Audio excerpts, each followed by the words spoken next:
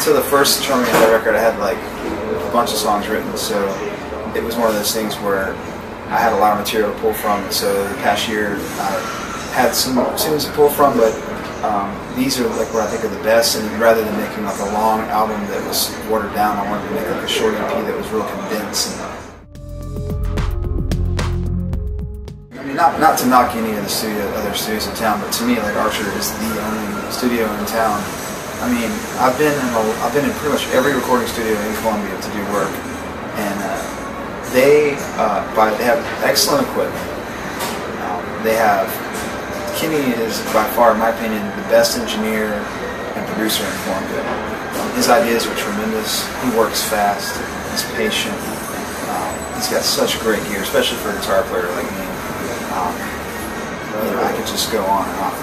Professionalism, on down the line, everything about them is top notch. To me, of all the artists that are in town, the hippest ones are at Archer, and the best sounding projects are coming out of Archer.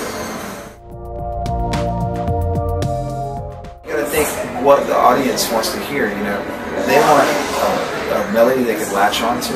They want a song that they can latch onto. So you gotta think about what your audience is. If your audience is like really artsy, like or snobbish musicians, or really great musicians, you know, whatever, then you need to target that audience. If your audience is the broad general audience, then you've got to think in terms of what your audience wants to hear. Great question. I really don't think I have a choice. You know, once I discovered the guitar, I just couldn't put it down. You know, and I don't think I have a choice, man. I can't escape it. I've never been able to escape it my whole life.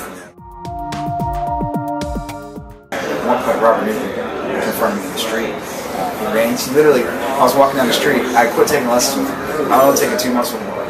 He chased me down the street, and he's a big dude, you know what I mean? Yeah. He's going, "Dawn!" He's like yelling at me down the street, and I'm like, turn around, I'm like, "Oh my God, Robert's running!" And then, and then he was like, "Dude, what are you doing with your life, man?" I was like, "Man, I'm just, you know, going to school, trying to get a real job." You know, and he actually made me believe in myself, made me believe that I could actually like make a career out of music. And that's what I try to teach my students. Like, look, man, you know, don't go after a paycheck, don't go after a specific job, don't go after a specific education. Go after what you're passionate about. You know, if you're passionate about being a doctor, go to med school. If you're passionate about music, then, you know, develop yourself with it. Because whatever you're passionate about, you know, dollars are going to follow you, man. You know, don't ever follow money. Let money follow you and what you're passionate about. Because it always will. You'll always be comfortable and happy. You know, and so I guess that's why I play music, because it is my passion. It's my driving passion. Right now, my passion is teaching in the music scene too, as well. I love inspiring that next generation. You know, I'm not looking to get rich off of Charming Hala. I'm not looking to be famous. I don't care less about touring all year and making millions of dollars. I'm very content where I am in life, and I love my wife and family more than anything. And that's really what my focus is.